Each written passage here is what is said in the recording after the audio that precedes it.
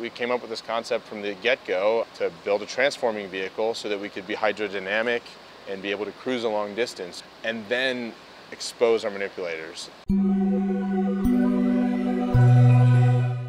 don't know about you, but I grew up watching Transformers, this was basically like, as a roboticist, I mean, I think there were like kind of two objectives I had.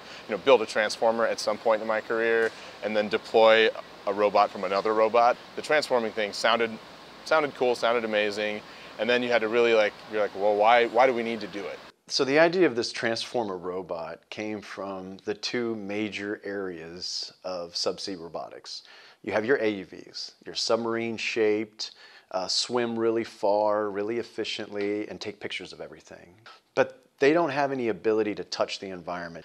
And ROVs, which are the complement to that, are these big dishwasher, refrigerator looking things with manipulators on them, by and large connected to ships. We can, in pretty short order, go from an AUV form to an ROV form and have the best of both worlds. We came up with this concept from the get-go to build a transforming vehicle so that we could be hydrodynamic and be able to cruise a long distance and then expose our manipulators. It was combining the need for efficient transport to a location and the capability of the manipulation.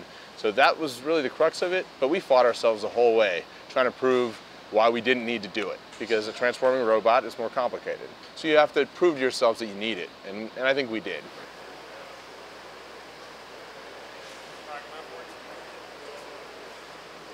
We came out here to start doing testing, so that means transforming the vehicle in the water, or being able to station keep, do moves and navigate around the pool to designated locations, starting to a little bit push our system, kind of throttling up the thrust a little bit, all while we can still see it, have cameras on it, kind of in a safe place for the robot.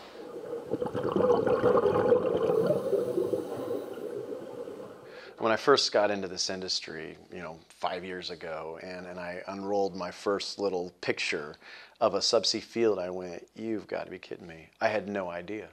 There's a fascinating amount of things underwater, and as such, they need to be fixed from time to time. They need to be inspected from time to time, and there are things to be built underwater.